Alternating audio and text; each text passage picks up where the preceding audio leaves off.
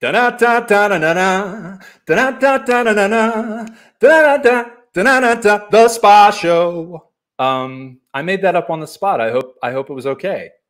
We'll see. I didn't have any backup music, so I invented that now.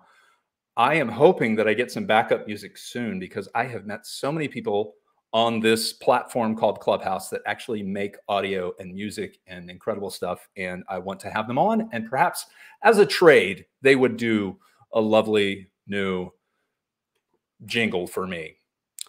Ladies and gentlemen, you are on The Spa Show. My name is Chris B. As you can see, I just moved my logo so you can see my name. It's actually Chris Bass. And we are here today to talk to you about performance and theater and the community thereof. Why did I say that? Why did I say that? I don't know. She's not going to answer me. She's not even here. Yeah, we're here to talk about all that. And I have some lovely guests here today. I actually have two guests. I did say we were going to have one guest, but a last minute addition came at the wire, Mr. I don't need to say his name because you all know him. Ryan McCurdy is backstage, as well as the lovely Jessica Ryan is joining me today. And I just want to get him on stage now. I'm going to stop talking because my wife tells me I talk too much anyway, and I ramble on and on and on and on, and I never stop. So I'm going to try and get them in here as soon as I can. I think we're having some difficulties with the charcuterie board. One of them got wedged under the door, and I can't open the door to the green room right now, but oh, we're good? Okay, I'm going to bring him on now. The green room is now open. So first I'm going to bring on Jessica Ryan. We're going to talk a little bit, and then Ryan McCurdy is going to join us in just a bit. But Jessica, how are you doing? Hey, da-da-da. Nice. Yeah. I got you. Yeah. It is an homage to the Johnny Carson of years past. I love it. I love it. So, and now I'm going to move that down there. Yeah, it moves all over the place. It's crazy. Jessica, we met on this platform that we share together, known as Clubhouse. It has become this giant in our community, at least from our viewpoint, of being able to communicate and network and meet new people that we have never met before. And so now I've met you. I told you all about me. I would love to know more about you. Oh, who? Me? Give me your elevator pitch about yourself. So intense. Recovering polite Midwesterner. Not as polite as I was when I lived in the Midwest, but lovely nonetheless. I'm like I sometimes refer to myself as like a mad scientist at the intersection of technology and theater. That's the two things I love, and I like finding out what's in the middle of those two areas. But really, I started as a theater actor. I got my equity card covering Donna McKechnie and playing a lead at Goodspeed, and was able to start a theater with Everett Quinton from the Ridiculous Theater Company, and just had all these incredible experiences.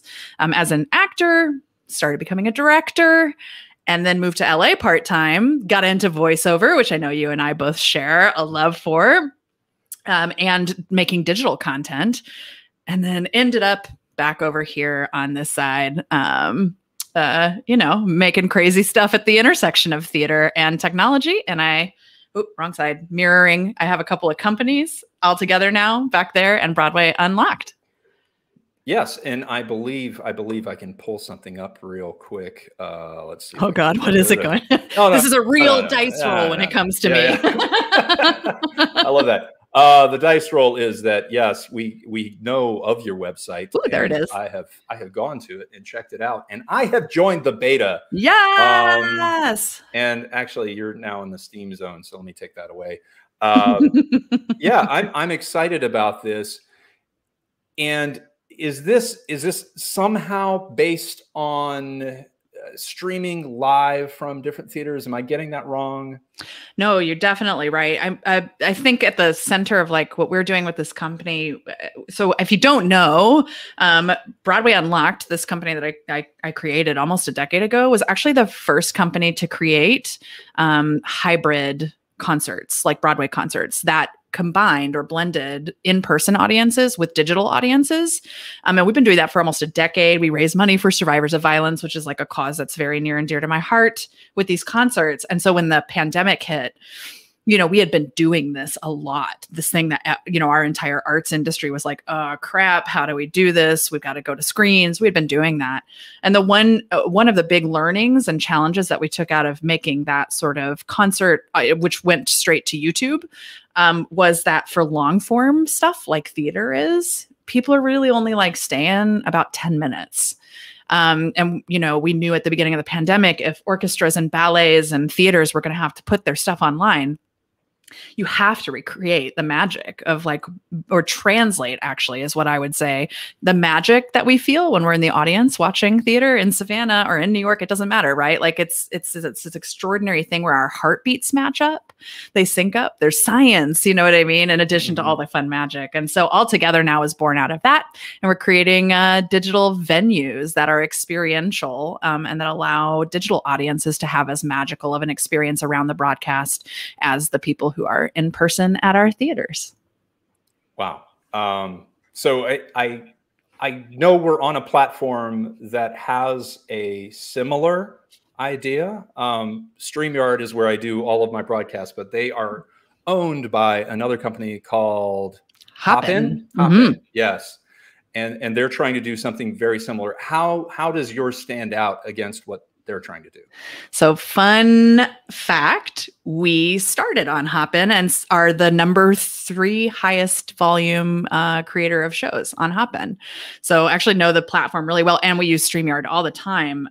I was invited to speak on Hopin really early on in the pandemic and was like, ooh, I think I can do something with this. And so we sort of hacked it and turned it into this incredible prototype, like the V1 of our product.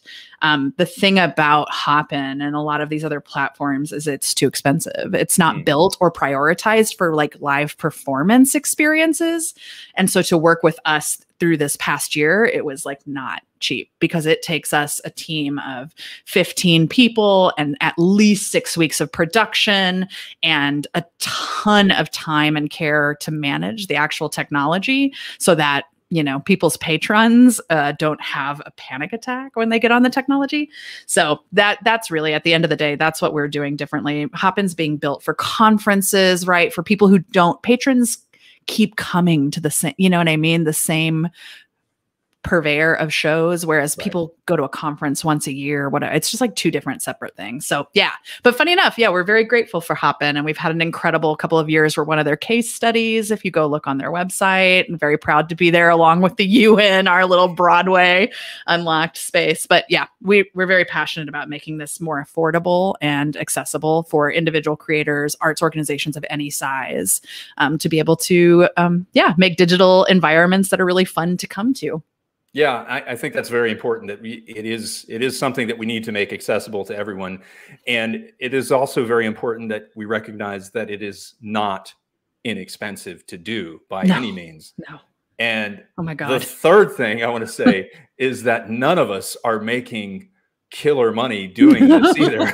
So no. Yeah. So I briefly listened into your conversation earlier today on Clubhouse, where we talked about how the UK and Great Britain really support that effort.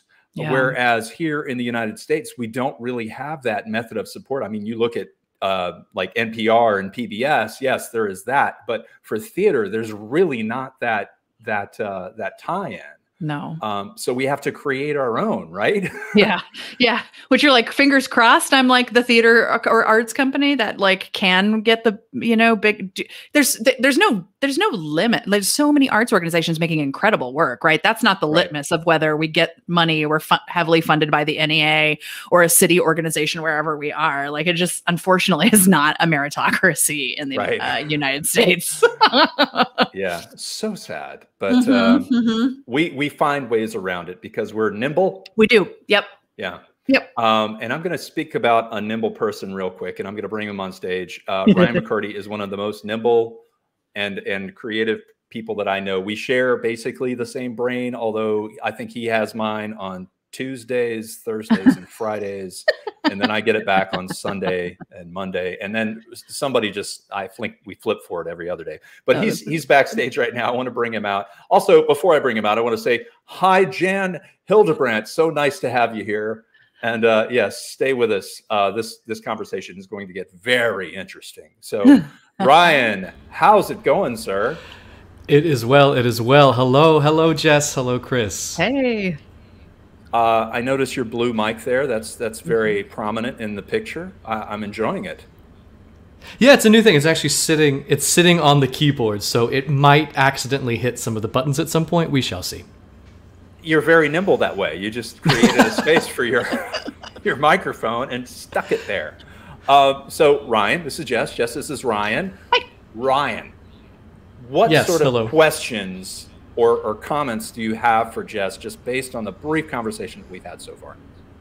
Well, I did due diligence before today's show, researching your guest, and I'm blown away both by the amount of content that you've been generating, but also the speed at which, or the fact that you got a jump on so many people by thinking about this before it became a necessity. And I think it's so funny that you used the word nimble when you were introducing me, because I was backstage thinking, how do I talk about nimbleness being difficult in a situation like the pandemic that we're in? And, just creating this work and creating these opportunities and re-examining the digital space before we had to, that is the definition of nimbleness. So anyway, I'm just blown away by the work that you've done. And so, yeah, I do have a question about... Matter of fact, wait just one moment. Oh. I have something here. This is also nimble. So, I'm actually thinking about re-gifting this right now, just for the very fact that you've done all that you've done. I was given this for my efforts. And I think you are well deserving of the Golden Light Bulb Award for what you've done so far for the theater. I love it. So we can thank Savannah Stage Company for that. That was given to me just out of the blue. I didn't even expect it, but I'm giving it to you as well. That's amazing. Thank you. I love that. Yeah. You're going to show it next time I'm on camera. Yeah, right. This way. I'll have one over here that we paper mached for ourselves as well. I actually really love that. So I'm totally going to do it. Yeah. Do it. Glitter is always happy. That's always. Yeah. So Ryan, I interrupted you. Go ahead. No, that's okay. So my question for Jess was, do you think, since you've been at the forefront of this for so long, do you think there is a point in the digital adaptation where theater ceases to be theater and becomes film specifically, or do you think that if it's done with the correct intentions, that there's always going to be a theatrical energy behind it? Ooh, are you following? I'm answering your question with a question, but do you follow Great. Jared Mazzochi on Twitter at all? I do, yes. Yeah. Because my perspective on this, because I was so early onto it, was and because I'm in both theater union, I'm in Equity and SAG, and I immediately was all right, what I see back in 2013 is that opportunity to involve and include more people earlier on and from other places in this theatrical world that everyone wants to be a part of, that we are so lucky to be a part of, whether it's in Savannah or New York or whatever it is. But because I knew it was going to be really hard to deal with unions and estates, licensing estates and stuff like that, I was like, you know what? No way. I don't have time for that. I just want to open these doors. I'm going to make what are essentially live theatrical events, right? That introduce you and give you access to the theater world and hopefully point you towards being more likely to attend your in-person theater wherever you are, or arts organization. But I just totally stayed away from theater. And so until this year, my opinion was no, theater's theater, live digital is live digital. And, there's a little bit of a Venn diagram there, but that's that. And I feel like watching Jared's sort of drill down and sort of constant reminder and inquiry around language and how it changes and what it means to make theater has kind of changed my mind, and I'm seeing David May's questions on here about getting funding and pivoting to digital arts, but I think, oh, thanks. Yeah. I think maybe my real answer is that at the end of the day, we know there was a great NEA report that says adults who are engaged with technology around the arts are twice as likely to attend in person. I think that digital arts, like live theatrical experiences, exist. I do actually think that you can create some kind of theatrical event now. There's so much technology that addresses all of the little pieces and parts that make theater for us, which is not just what's on stage, right? But like, I think a lot of other things. And I'm wondering if maybe more precise language will emerge, because I guess my real point is it just makes live in-person theater more valuable. There are less seats, right? It's a more valuable thing the more we can make some version of theater online, is my belief. That's amazing. Yeah. I was going to wait for you to speak. Go ahead, Ryan.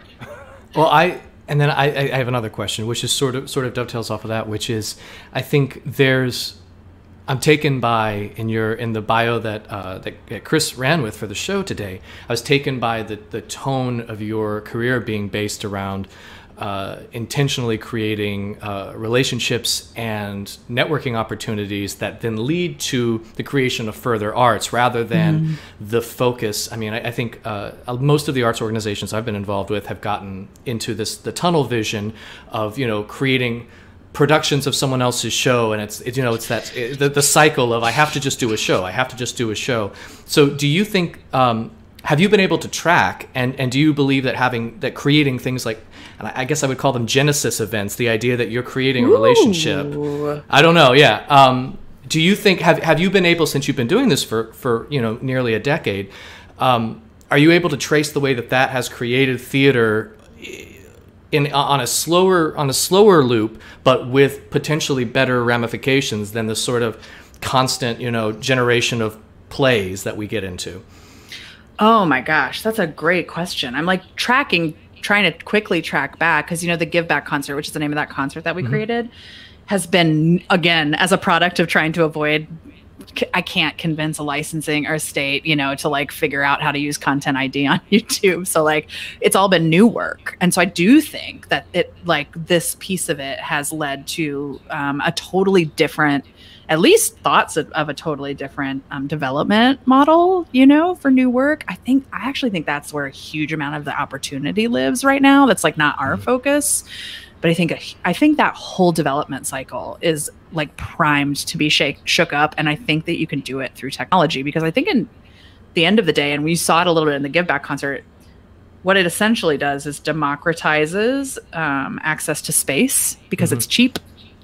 And that means the development process could be put back in the hands of artists for longer periods of time until, it gets the money. And it also opens up the door to like folks in, you know what I mean? If you're an extraordinary playwright in Savannah, and think if we're developing new work across the internet to begin with for like whatever it is, however many years it is, like I think it has just changed it a little bit, because we're just at the tip of the iceberg, even though we've been doing this for so long. And I think the opportunity to change it is massive in the future.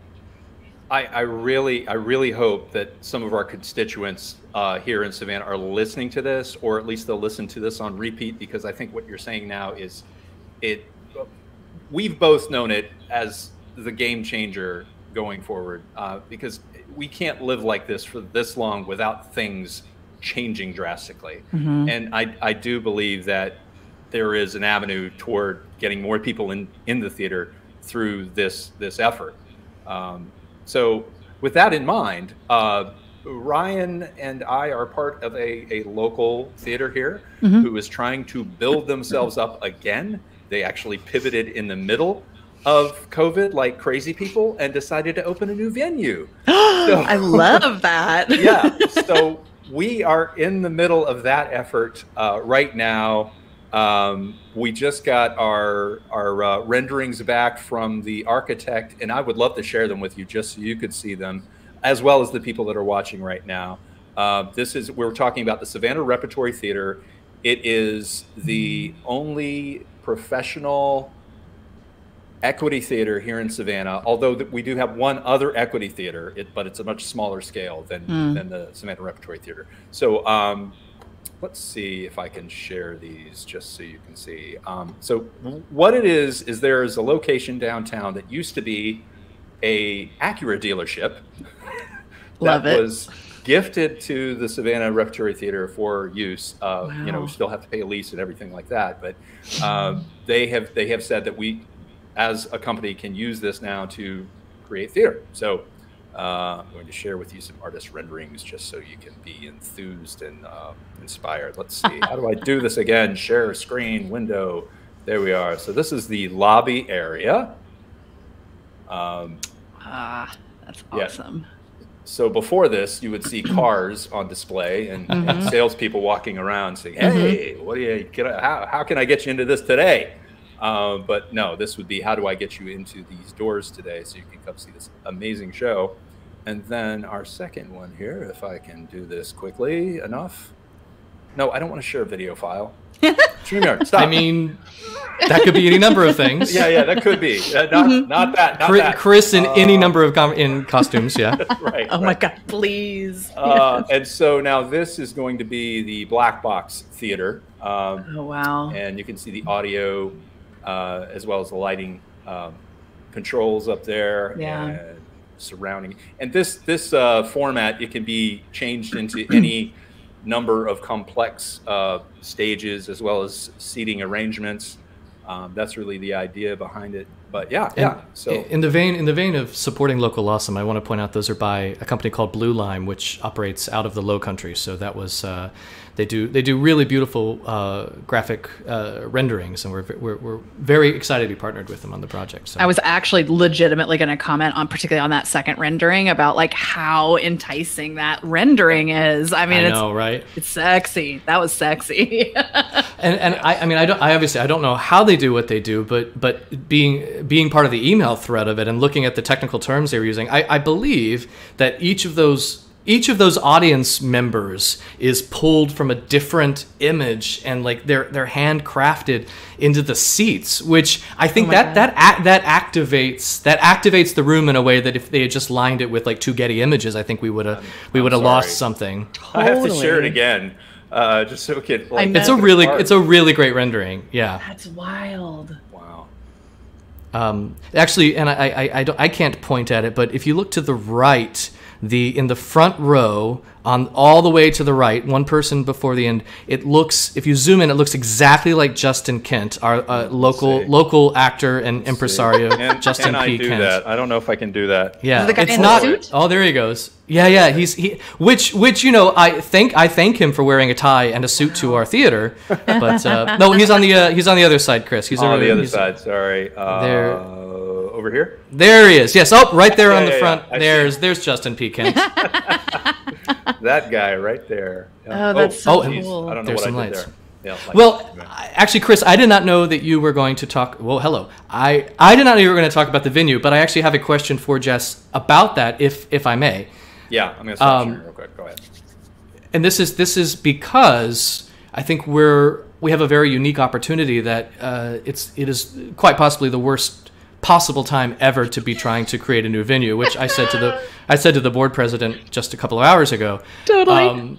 But also, we only get one shot to open the doors correctly. What do you have any thoughts or I guess advice off the bat for how we can be integrating either digital marketing or digital presentation into these brand new spaces, like for venues because I think a lot of what we run into, especially with our aging regional theaters and a lot of our aging off-Broadway houses, is there's no place to install new infrastructure. So what are things you might recommend for us to make sure are included so that we're future-proofing a new space? Oof, I love that question. And just as a precursor, I have my friend calls it bird walking, right? My brain bird walks, which means it goes out in some weird places in order to come back into the actual question. So I'm about to bird walk for a second. I don't know what you're talking about.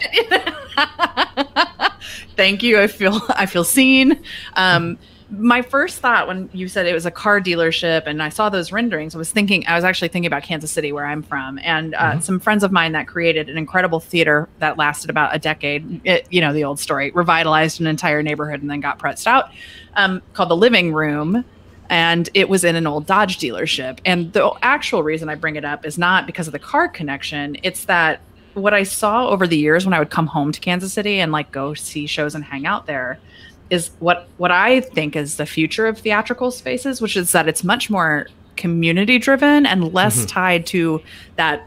A theater, to your question earlier, a theater is a thing with a proscenium where people watch this play. You know what I mean? And because I would see at the Living Room, people come to see a show, and sometimes it was proscenium, and sometimes it was 3/4, like you guys have in your rendering, and sometimes it was like a progressive play through the whole space, whatever it was. But people came and then they like hung out afterwards. And it was everyone from really young folks that were down there to the halls, of Hallmark, like also staying and hanging around and having a beer and talking to everybody. And as I watched that theater progress, I thought this sort of like story driven community space, I think, is probably the future, particularly of regional theater spaces. But hard to do if you already have infrastructure, easier to do if you don't. And so then my next thought when I saw your renderings was of another space that opened up during the pandemic, similarly to yours in KC, called the Black Box. Like, huge shout out to Heidi and the Black Box crew.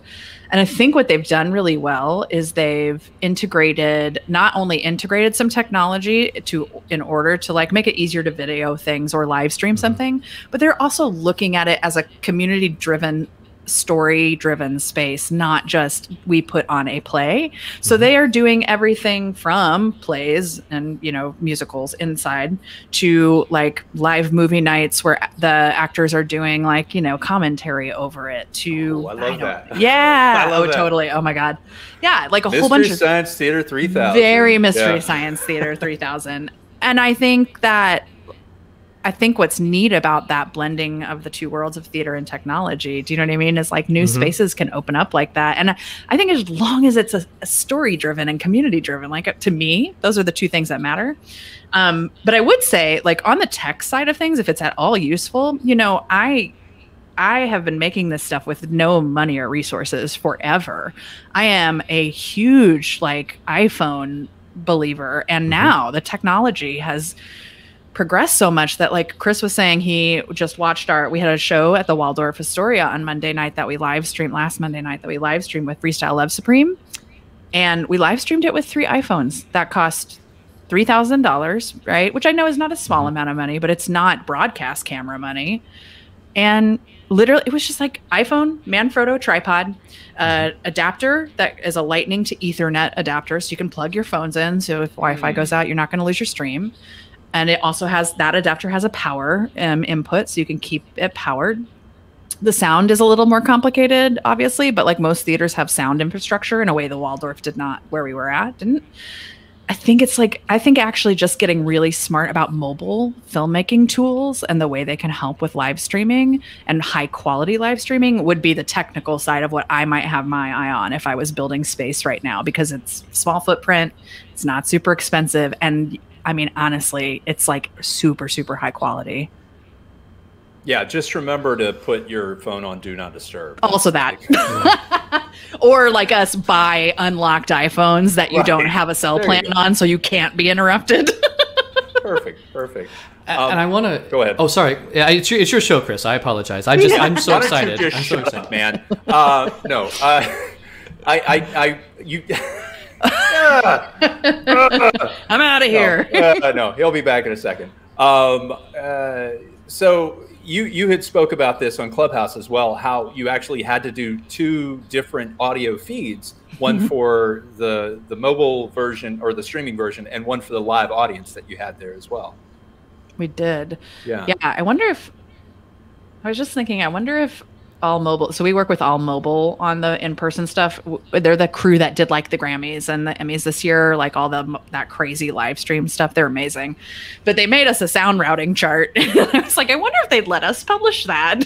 Because I was telling them, like, even doing the Give Back concert, which is down at WNYC's space down in Tribeca. So it's built out for live streaming. It's like 5 hardwired PX something cameras that I can't remember. And, you know, just like in-house live streaming hardware and soundboards and stuff like that. But even with them, we'd come in each year and I'd be like, here's the crazy shit I want to do with like remote guests and live people on the stage. And every year their poor tech director would be like, why? I don't remember how to do this. And it'd take like 3 hours for us to figure out how to do it. But I tell you what, the All Mobile guys, they came in and they had that stuff hooked up so fast. I think it's complicated to learn, but it's not complicated to repeat. You know what I mean? And it would be, and I'm going to make me ask real nicely if like they'll let us share. Eric with Savannah Repertory Theater and myself would love to open up that can and just take it apart. Let's see. David May says, I'd love to see MST3K style, plus more commentary. Oh, yeah. Kind of like story wonks. Or like a director's cut, when you watch a director's cut of a film and they're talking about like how they pieced it together. That's really interesting. Yeah, that would be interesting to have. Like you could switch, you know, you could watch the live or just switch on the director talking about it the whole time. You know, well, isn't that interesting? I mean, on that note of sound routing to 2 places, I mean, this is the stuff that starts making your brain blow. But like, you could truly just do a classic, traditional in-theater, in-person performance and never even know that for the digital audience, there's a director, right? Like on screen with them over, because it's just 2 feeds, right? It's totally 2 different things. I mean, there's so much you can do. Yes. Welcome to the spa brainstorming show. Yeah, exactly. This is all IP, folks. You cannot have it. Yeah. I think the Library of Congress says once a piece of art is aired, it officially has a walking copyright. So this IP is already now protected. It's aired. It's live. Sorry. Yeah. Sorry. Gosh, there's so many things I want to talk about. But Ryan, what other sparks come to mind right now? Well, I wanted to shout out Savannah Underground, which is a local for-profit professional hybrid theater company, and they have really taken the concept of the quintessential ghost tour, which is, you know, has long been, you know, a bastion of the tourism industry in Savannah, and they turned it into a really Jen Bishop of Savannah Rip and I saw it about a month and a half ago. They turned it into a really brilliant stylized evening of theater. But it made me think what you were talking about, Jess, is that their theatrical marketing is not just a sizzle reel or, you know, a series of still images, but it also doesn't give away the entire experience. And it's those, you know, they're creating, I think a lot of it has to do with length, that they create promo videos that are longer than a sizzle, but still leave you almost 2/3 of the show to experience for yourself. And I found myself, it's that perfect thing. It's like, you know, what everyone said when Hamilton was released to help us all through the pandemic last year. Yeah. It was like, you watch all of Hamilton and then you still want to see Hamilton on stage. And I feel like the Savannah Underground has done a really great job of that, is that you don't feel at the end of it like you've been given everything, so you still want to go, but you have been given enough of a digital experience that you have to hand it to them, that, you know, they've I think when we were there, their audience was made up of so many more different types of people than I think a regional theater would usually obtain for a 9 p.m. on a Saturday showtime. Totally. And it's because they all saw the same video, and they all said they all had the same desire to go see the experience. So that's the thing that I've like never understood really about the theater industry. And I wonder, this might be just very New York, because I've been here 18 years, so like almost my whole adult life. But so you have to tell me if this happens in Savannah. But I never understood the, like, what seemed to me like the big lie, the big myth that, like, if there's videoed theater or bootlegs or whatever video clips released, we will lose ticket sales. It was just like never ever gonna be true, because nothing is like sitting in person. Do you know what I mean? And there are, like, to me, it feels like potential audience members divide into like 3 columns. They're going to be more likely to come in person if they get to see that bootleg, like to your point about seeing the great promo, like digital content. They were never going to come see it in person because they're not in the same area. And so you've just you're cultivating a new kind of audience member, and who knows where that can lead if you decide to monetize it down the road.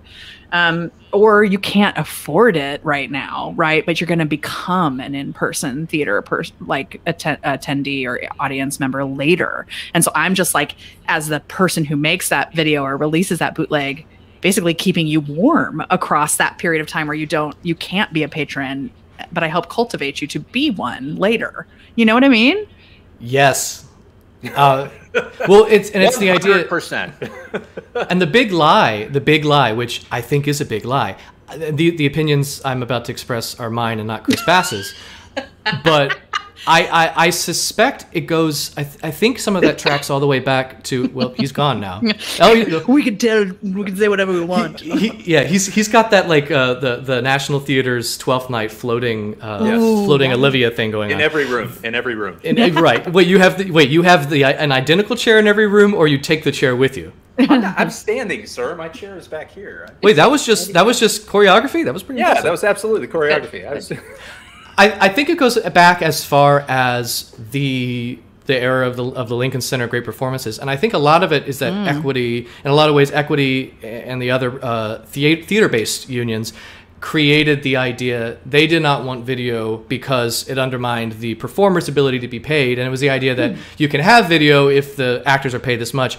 Ultimately, though, I don't know any equity actor that doesn't want the video more than they want the whatever it is, $15 or $20 bump. Like, they want the video so desperately. And so I think I think the lie came out of the idea that somehow the video was going to keep people from having jobs, where I think what you're saying is exactly right.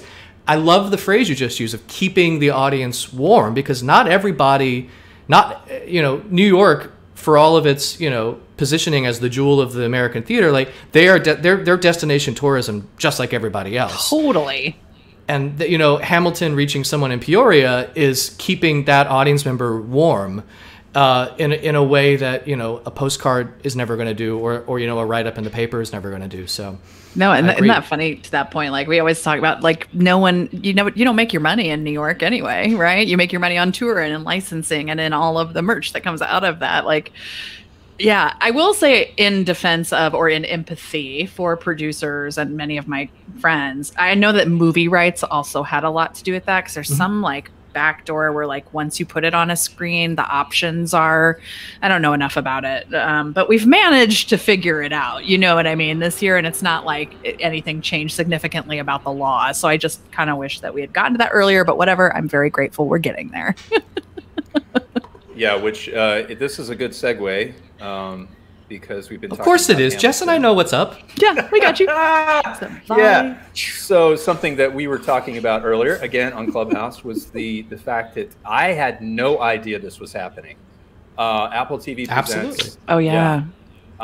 And the fact that me not knowing that this was happening was astounding. Shout out Tony LePage, friend of Savannah Rep there. Hey. Oh, okay. Yeah. Cool. Yeah, absolutely. Yeah. So Apple TV is going to be, what is it? September, it says, I think, next month.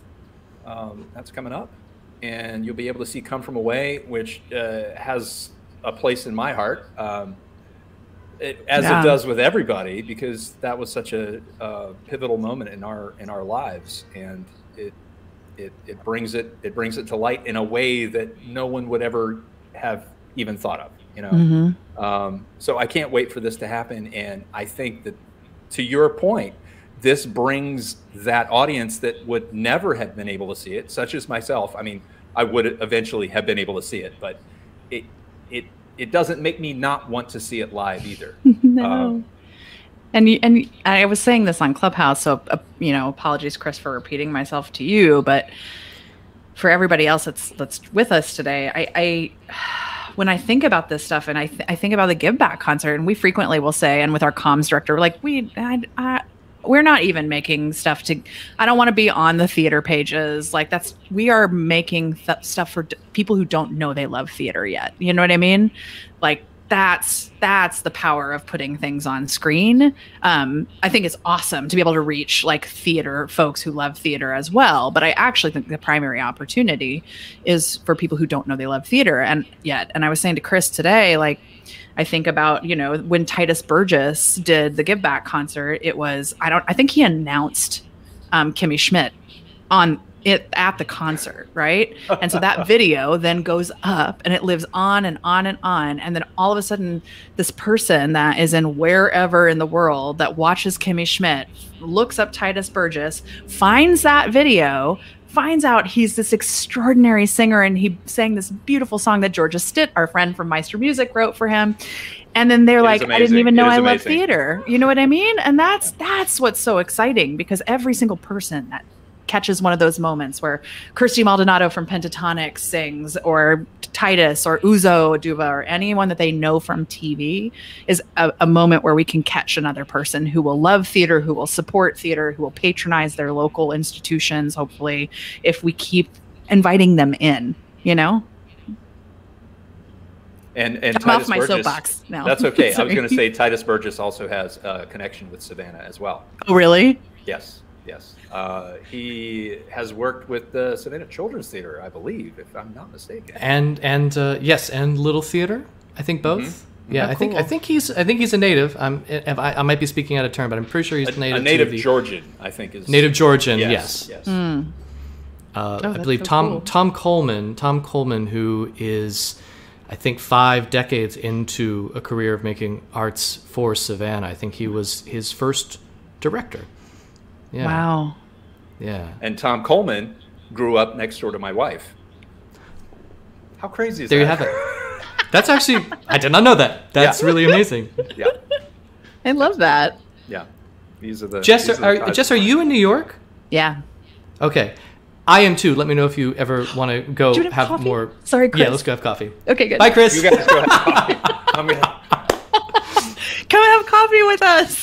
If you couldn't tell by the distinctive type of ceiling that I have in my studio apartment, this is a New York apartment. That's amazing. I was actually going to say your camera to Chris, like you were saying, his sort of your framing makes it look huge. I was like, how is that such a big apartment for a New York apartment? And I have an echoey room that does not work well for voiceover. So same. I mean, solid. Yeah. The only reason I get away with it in here is we've got a ton of film equipment up there that kind of dampens the sound a little bit.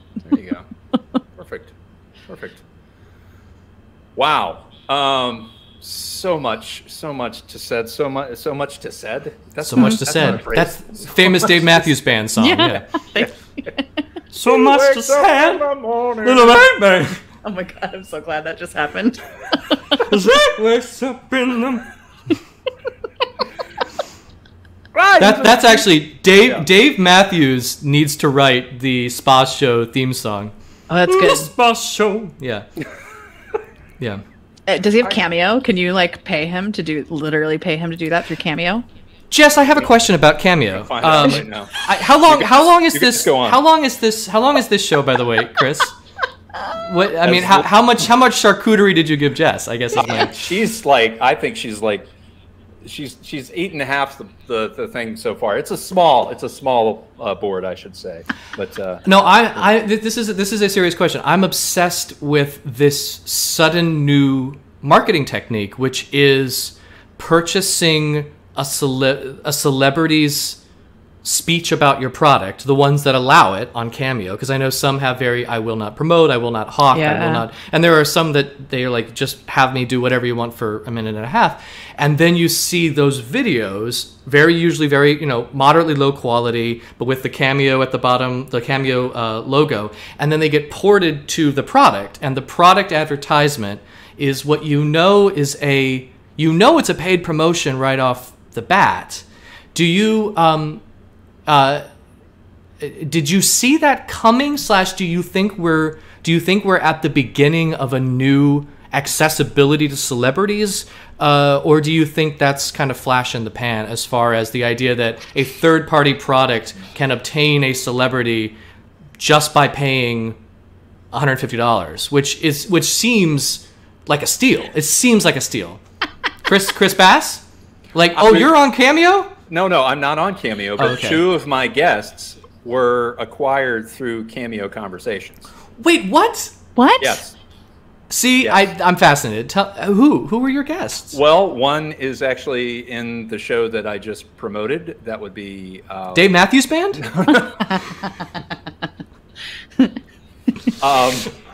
No, the force is strong. Oh gosh, and now I can't remember her name. From Come From Away. Oh Jen? yeah.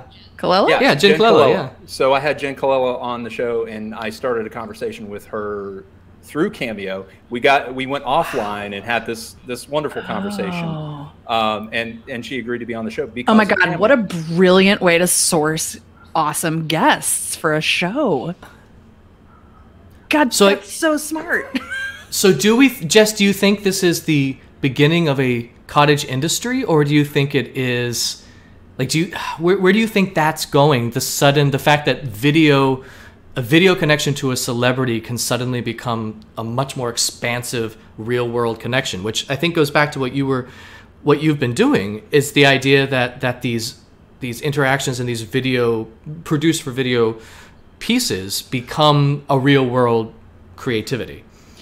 I'm going to play devil's advocate and like undermine my own self on this because, well, I didn't know people were doing that until you just said that. I literally had no idea. So what? But what it reminds me of, and where I'm worried, like I'm finding myself drowning in worry, is actually the voiceover industry and the commoditization. Once, like, for all that it's like really terrible for great working actors to have, particularly in voiceover, an agent, right, to get big SAG jobs. And that's really not very democratized and all of that good stuff. On the flip side, as I'm sure everyone here is painfully aware of, as soon as voices.com and Voice 123 and all of those sites started springing up and you started taking down that wall and you allowed it's direct to consumer, right? It's like direct access. Voiceover was commoditized and that makes it like, I'm thinking about for me, because I still do a lot of voiceover. I do more voiceover now straight through relationships on the internet, but for far less money. So it works great for me because I just like to do it to keep up my artistic practice, but I couldn't do it for my living. And so that's where my head goes with like Cameo and celebrity. I mean, celebrities being able to like endorse your product is, I think, the price. I think it gets commoditized and then it's not actually livable for the celebrity, right? Yeah. So I was gonna interrupt real quick. We can't get Dave Matthews, but we can get Dave Mustaine of Megadeth. So so close. Only $2.99 for Dave Mustaine. If you do not have him as your jingle for the show next week, I'm going to be pissed. That's actually a really great fit. Yeah. Yeah. Oh, that's really it's interesting only because $2.99. Yeah. Well, in a lot of cases, it's these smaller companies that are benefiting from it. It's interesting because it almost reverse. It's like you're saying, it almost reverse engineers the accessibility. Suddenly, little products are able to have a big voice speaking for them, and it's that if it swings too far in that direction, celebrities will cease to be celebrities because, like you said, they can't afford to. Or I think you're right. I think you were implying too that maybe that a celebrity can become saturated as a spokesperson, and then the value of their spokes voice decreases. Also that, And so it's interesting. I feel like that is an interesting pendulum, which we have to be very cautious with, because if the little companies suddenly all have big voices, then we run out of the big voices, then it's back to dog eat dog again. Yeah, and in addition, I mean, this is some nerdy stuff that I just always have my head in because of startup land. Like, if I'm a small company and I get real ingenuity, what is that word? I don't know. I have a lot of ingenuity. Yes. There we go. Ingenious. Yeah, ingenious. Thank you. And I get someone to do something for me on Cameo, and I use it, and it makes my little company. I have a big voice, which I just love how you just put that, and I blow up, and that means my company grows faster, and I'm acquired, for instance, right? Like, someone's going to be doing diligence on the company, and if there's any chance, like, if they're gonna find that Cameo video, and if there's any chance that celebrity can sue for profits, right? Because the little company became a big company, I'm not going to get acquired, or, like, there's so many weird, crazy nightmare knock-on interesting effects of all this. I'm so curious to see what ends up happening. Someone will monetize that specifically, though, don't you think? Like whatever starts as a byproduct of Cameo will eventually get monetized specifically for companies. I feel like. Absolutely. Yeah. It's like, I think, I mean, I think it might end up being, I mean, now you're seeing, I was just reading yesterday about how everyone assumed Mark Hamill had done a voice for a show that Mark Hamill was recently on. No spoilers, but like Mark Hamill played a character that he has played in the past again, and everyone assumed because there were new lines that it was Mark Hamill, and they ran it through a neural net. And it's Mark Hamill's voice being recreated from all of his previous audiobooks and deep fakes. It was a deep fake, and not only was the face a deep fake because the face was intended to be younger, but the voice was a deep fake, and I wonder too if that's I always, do you have any concerns, Jess or Chris, about the moment at which the deepfake becomes, I guess it's not what the singularity. Like, do we worry about a point where actors can exist on a screen and don't have a human inside of them anymore, or do you think that's never actually going to happen? On a screen? I think it'll happen. Oh, but I mean, but in a way that can replace the live experience. I do. I don't like it, but I do. But I also I believe fundamentally, I think, that like we don't live in a vacuum. And if that were to come to fruition, right, and that has all these sort of like environmental knock-on effects, we'll come up with another way for actors who are real and do things to be important. I don't know how you stop it, I guess, honestly, is my thought about it. I don't know about you, Chris. Well, I'm basically going to echo what you said, but even further. I mean, we are actors. We are ourselves. We are always selling our persona and who we are. And I don't think that can be 100% faked ever. Especially like with the voice AI technology, where they're basically absorbing all these phrases that you say and recreating you saying something else. It's still not going to be you ever, because no one knows that I'm about to say charcuterie again, but I just did, So actually that would probably be a common phrase that I use very often. But essentially, with the art, it is still an art form, and I think that humans have to be involved in that art form at some level. I was gonna, not to like go back and toot my own horn or our company's horn, but like I actually think exactly what you just said is why live digital is gonna become so important, because you can't just, well, currently 50 years from now, probably something out there, but you cannot replace a moment in which you don't actually know what's going to happen next. And that's never been so for film, right? Or anything that's pre-recorded, like that's all made earlier. So like, I don't know. Yeah, I think it's gonna rebalance and put a heavier weight and a more importance and more value on like in-person theater and live digital and anything that is really truly live. That's awesome. Like the awkward silence when the host of the show doesn't immediately have something to say. Pauses are important. It gives the audience time to reflect, time to think. So I wanted to give them that, as well as yourself. And so I was. I haven't thought or reflected in years, Chris. It's okay. This is true. I do want to. You had mentioned a couple of shout outs here. I wanted to give out some shout outs of my own about our Savannah Community Theater, and the fact that we continue to live and inspire and do things. The Front Porch Improv guys have been existing this entire time, basically off of the Giving Tree. They set up a Patreon site and people subscribe to them. Awesome. And somehow they were able to keep a brand new facility open this whole time. Wow. Open at the beginning of the pandemic, and kept going this whole time. So again, we are nimble, we are spunky, and we keep going. It's like a reverse Giving Tree. It's as if the little boy was not a selfish little child and had lots of little friends, and they watered the tree. Right. Right. And then Savannah Stage Company, which never really technically has had a theater, but has consistently kept going this whole time as well. In fact, they just had a show this weekend where it was not a traditional show. It was a Carole King inspired review show. I went to see it, and I thought it was really good. I mean, it wasn't in-person theatrical experience like we're used to, but I thought it was really good, and they keep that spark alive, and I think that's a very important note. And I would love to see technology involved in that somehow in a new space on Broughton, which I showed some renderings about earlier. So if you're watching, please give to the Savannah Repertory Theater. Help us make this a real thing, as well as please support your local theater community.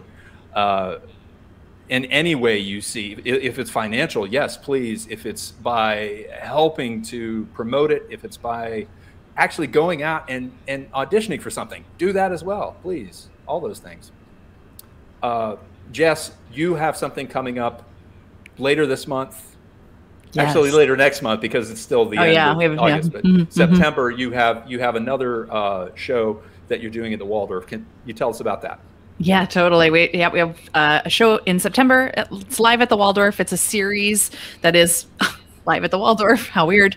The Waldorf Astoria in New York City, where Cole Porter's piano resides, which is really why we're doing this show. His original piano that he wrote Anything Goes on.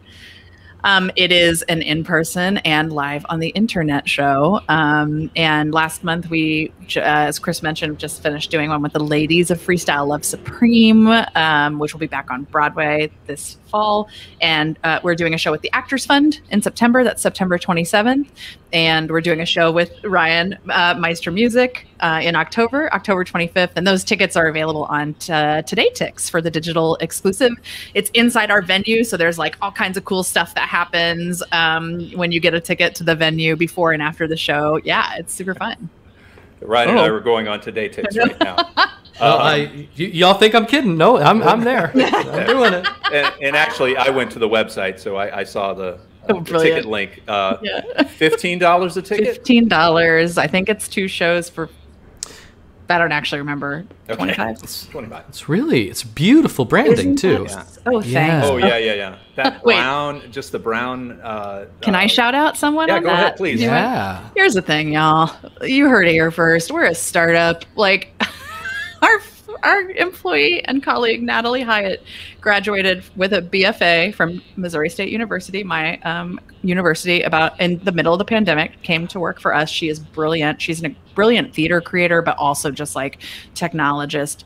And she sure did make that branding in Canva, just in case you're thinking you need $1 bazillion to do anything. Yeah, we were like, we only have 4 weeks to pull this show together.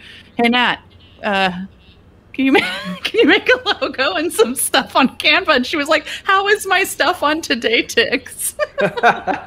Well, so shout out to Natalie Renfro. And Canva. And Canva. Yeah. Yes. It does go to show that I think the only thing, the only way you can't deliver a competitive branding or a competitive product is to say, I don't have the resources, because obviously no one in your team said that. And as a result, I'm looking at something that looks like $1 million and did not cost that much. So thanks. Yeah. We like to put the money towards the stuff on stage. You know what I mean? We're going to get along splendidly. Yes, indeed. I knew this was a good friendship. I knew it was. It's like you're a good connector of people and organizations or something, Chris. I get that. I get that label sometimes. Wow, this has just been and we're almost at an hour now. It's been amazing. I've enjoyed it so much. I can't wait for you guys to have coffee and me just like send you a picture. No. Ryan's gonna FaceTime me. He's okay, gonna good. Do it. So I'll meet you there as well, and I'll bring my own coffee and make sure you get this made. Yeah, solid. I'm right here. I'm good. Yeah, there you go. I just have my. I actually have 2 mugs in case we're curious. Gosh. Oh, good. Yeah. I left my mug. I like that Yard mug. Shout out to the Yard. That's where I'm at. That's where our offices are. Oh, seriously? Yeah. Oh, great. Shout out. Yeah. Thanks. See you at the Yard. Yeah. Us in Savannah, we have no idea what that is, but we imagine it's a wonderful place. Anyway, gosh, again, it has been a tremendous honor to have you on the show. I can't wait to talk to you more on the Clubhouse. You have a room every week on Clubhouse, talking all about technology, Tuesdays at 12:15 p.m. Eastern Standard Time, and that is in the gosh, what is the name of the club? Broadway Unlocked. Broadway Unlocked, yes, and Broadway Unlocked is as well your business. As well as All Together Now. And yeah, I can't wait to do that. Also, wait, one more thing. I'm trying to think. What else? I had something else, but now you like bird brain. There you go. Bird walking. Yeah. Not bird brain. Walking. Be nicer to yourself. Bird walking. Yeah, exactly. David May says Canva, and he gives like a... Yeah. Graphic designers hate it, but I can't afford a graphic designer. So, okay, sorry, David. So, yeah, that's okay. He'll survive. He uses Photoshop like I do. So, shout out to Adobe. Just spent an hour shouting things out. That's right. Shout out. Well, that small business startup Adobe. Yeah. Yeah. Exactly. All right. So before we adjourn, I must tell you that we have a tradition here at the Spa Show, as well as the show, what it used to be. Now it's the Spa Show. It's easier to say. At the end of every show, we take a moment of television history and we recreate it at the end of that show, whatever that show was. So this is like the aha moment, or the jump the shark moment, or just the, something weird has happened and we have to react to it, and then we freeze. So I call it sitcom freeze. Today I'm going to say TV freeze, because I'm actually going to use an episode of Dallas. And this is when we found out that JR has been shot. It is the end of a season, and yes, JR has just been shot, and we're back at the ranch, and we're I don't think this actually happened, but we're going to react anyway. So I'm going to say JR's been shot, and then 3, 2, 1, TV freeze, and we're all going to react. It's a bit of improv. So here we go. Great. JR's been shot. 3, 2, 1, TV freeze.